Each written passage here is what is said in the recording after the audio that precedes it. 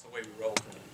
So let me talk a little bit first before we get into the specifics about the IRP, a little bit about the strategic framework, kind of the policy framework. Our CEO, Mr. Johnson, likes to remind us we got like 4 big drivers for what we're doing here at TVA. We've got to be conscious about our rate levels and about keeping our rates affordable for the folks that we serve here in the Tennessee Valley. We have to be mindful of our debt levels so that we kind of live within our means like we all do in our own household budgets. We have a stewardship obligation. We go beyond just making electricity. It's one of the reasons I came to TVA at first, because there's more to us than just power generation. And lastly, we have a responsibility as it relates to our asset portfolio to make good decisions about what to keep and what to retire and how to use those in a responsible way. All 4 of those kind of drivers get addressed in one way or another by the analytics that we'll do in the IRP program and throughout the process that we're using. So it's important for all of us to remember that we've kind of got that framework around what we're doing.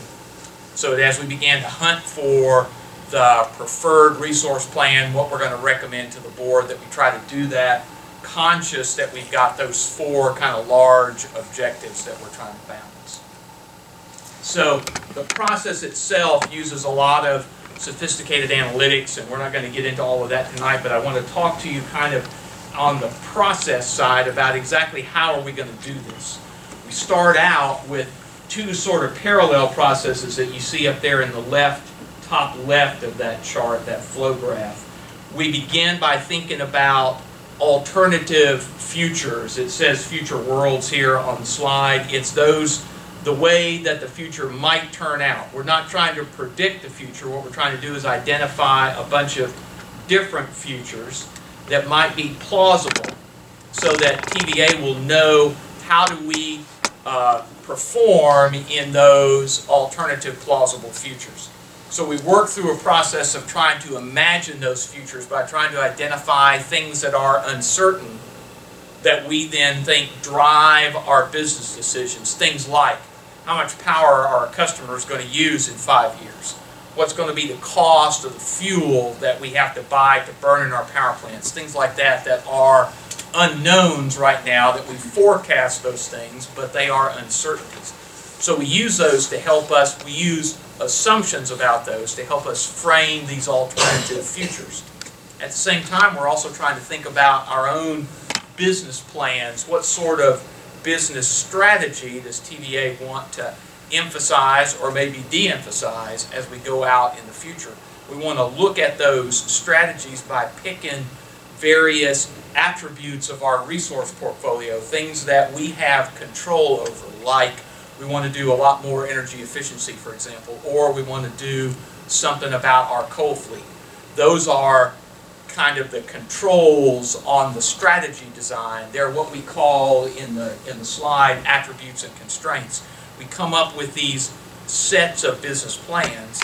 Then the modeling is all involved in taking those future alternatives, taking those business strategies that we've come up with, and basically crossing them so that we see how those strategies perform in each one of those alternative futures. So the model requires, in addition to all that information, of course, all the data about the various technologies we might be evaluating, all the other assumptions that go into our models, like what the cost of electricity might be in the area around TVA, what our financing rates could be over time. We do this over a long period of time, typically 20 or 30-year planning studies. So what you see over there if we get to the right of that slide, is what comes out of the model is something that we call portfolios. They're basically power supply plans. They're 20-year plans for what kind of resources we will add and retire and what the cost of those plans are. And then the one thing that we know for sure as resource planners is that we love to do very complex things, but we're always wrong. Because what we use is a forecast of the future. And so part of what we do in order to bound our errors is we do a lot of risk analysis around those uncertainties. So we build a lot of probability distributions around what we think our customers' energy consumption is going to be. or around what we think the price of natural gas might be. And then we use a different model to test all those probabilities in various combinations to make sure we know what our risk exposure is for almost every possible combination of what happens to power prices, what happens to natural gas prices, what happens in our own territory, what happens outside our territory. Because what we're trying to do, remember, is get to a least regrets kind of a plan, some place where almost regardless of what happens, we've got a sustainable future as an electric utility. So that's what kind of comes out of the portfolio risk analysis. And one of the things we can also do when we do all that work is we can generate a lot of information, a lot of detailed analytics that's almost impossible to sort through all that. And so we employ a scorecard technique to make sure that we identify those strategies that make sense in the most number of alternative futures. So the scorecard is a way to go about doing that, and we engage with our stakeholder working group to help us figure out what metrics ought to be on that scorecard. What things are important to us? Is it cost? Is it the environmental impact?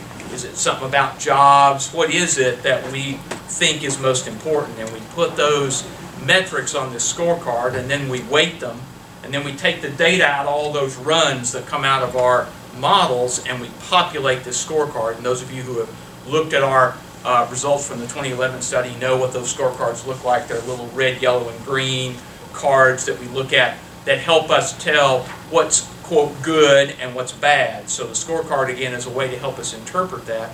The other advantage to the scorecard is it allows everybody to be engaged in a discussion. You don't have to know the details in the planning models to be able to look at the scorecard and say, that one's good or that one's bad, or I'd like to trade off this one against that one. So it helps to more fully engage all of our stakeholder communities in trying to come up with a recommendation. At the end of the day, where we're headed is another sort of general roadmap. We've used this analogy before, and so you see it on this slide too, that the IRP is like a multi-lane highway. We're not going to be deciding what lane we're driving in, but we are going to decide we're going to be on this highway going this direction. So that's kind of the process of how we go about doing the IRP. Now, scenarios and strategies are a couple of things I already mentioned, and I should have started by apologizing. I'm a planner, so I'm full of lingo. Okay, and so I use a lot of terminology that makes perfectly good sense to me, but might not make sense to like an ordinary person. So as I go through here, if you've got questions about that kind of stuff, be sure and ask those so that I can go back and clear this up. Because we want people to be only as confused as we need you to be, not any more confused. Okay? So if I'm confusing you, let me know.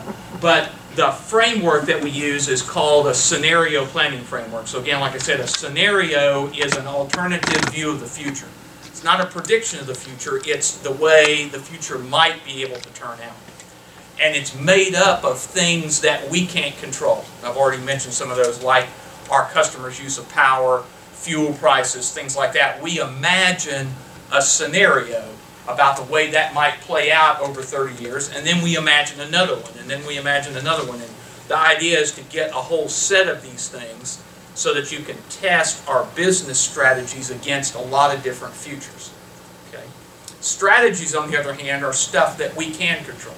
It's decisions that we make all the time and will make in the future. Things about how are we going to invest in energy efficiency and how much are we going to invest in that? What are we doing about our nuclear projects? Are we going to continue to look at nuclear expansion? What about solar and other renewables? How do those get integrated? All of those things are deliberate decisions that we can make, that we have some control over, and so they make up sort of the design parameters of the strategies. So when we mock up a strategy, what we want to do is find out how it performs in various futures, so that we know whether to commit to that strategy or not.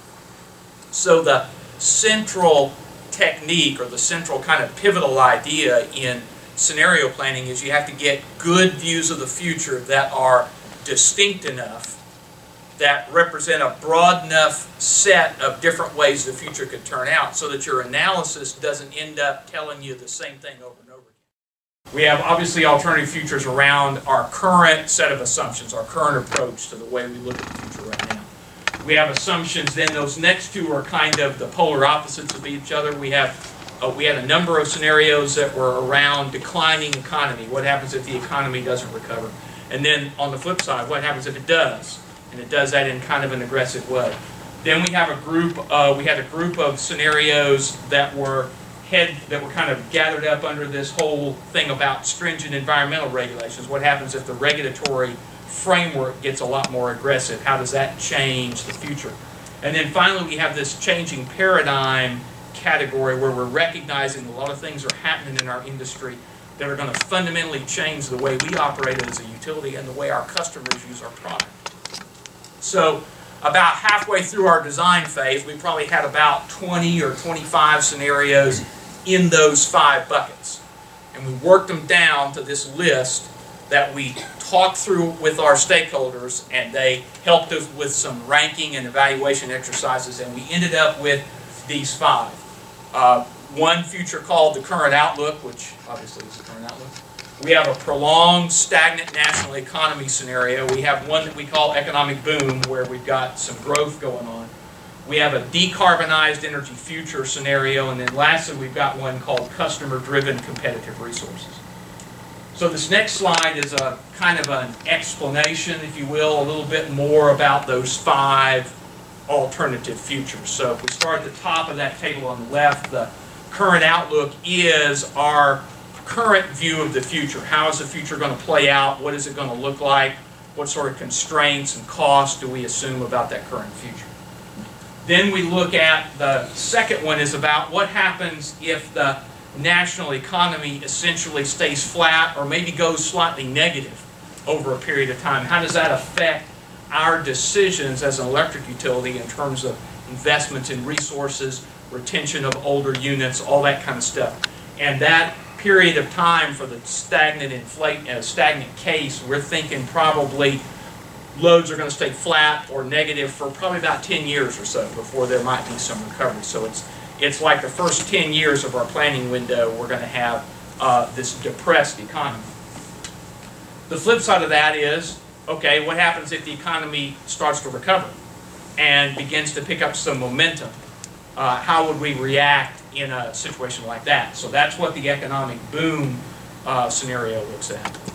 Then in this decarbonized energy future, what we've imagined is that the economy is healthy enough, people are using energy, but for whatever reason, things have come together in a way that the federal government decided that we really need to tighten up on greenhouse gases and especially on carbon. And so what happens is a series of fairly stringent regulatory requirements are put together that really put a significant penalty on carbon and begin to drive the industry, obviously, away from fossil generation and essentially incentivize either low-emitting or no-emitting kind of resources. And so that's a future, again, that we have to be able to live in. And then the last one on customer-driven is really started from our recognition that this is happening today in our business, that our large commercial customers and residential customers are beginning to feel like they want to take charge of their own energy future. What strategies do we want to map out? Well, we use a process very similar to the process we use for scenario development to design our strategies. We start by thinking about, okay, what's our current resource mix look like right now? And where do we think it's either headed or where does it need to head? And once we kind of get a sense of that, we start thinking about, all right, so what components in that resource plan are the things that I need to be able to kind of dial up? It's sort of like the knobs. If I want to adjust this thing, what do I need to adjust versus what maybe I don't have to work on quite as hard? And so those components of my resource portfolio, like if I'm very concerned about how much energy efficiency I'm going to have in my plan going forward, that might be one of those things that I want to be able to adjust. Whereas my conventional hydro fleet right now that's generating electricity from the Tennessee Valley, I'm probably not going to be doing a lot of messing around with that. I just want that to keep operating the way that it is now. So I try to find those things that I need to tune, and those things become sort of the parallel to the uncertainties in the scenario design process where we made these building blocks. These things become what we call attributes. So then what I have to do is I have to describe my planning strategy in terms of these attributes. So again, I create a story again, just like I created a story for the scenario. But this is a story about what I can do as TVA or what I might choose to do. And so we're about in stage 3 of that process right now with our stakeholders. We're still working through some of the ideas around a set of proposed planning strategies. We have about 8 of them currently on the table with our stakeholders. They've suggested another 2 or 3 we might think about, so we're scratching our heads, and actually we're going to be meeting tomorrow and the next day talking through some of that issue and trying to come up with what can we get to a short list on strategies similar to the short list we got to in scenarios.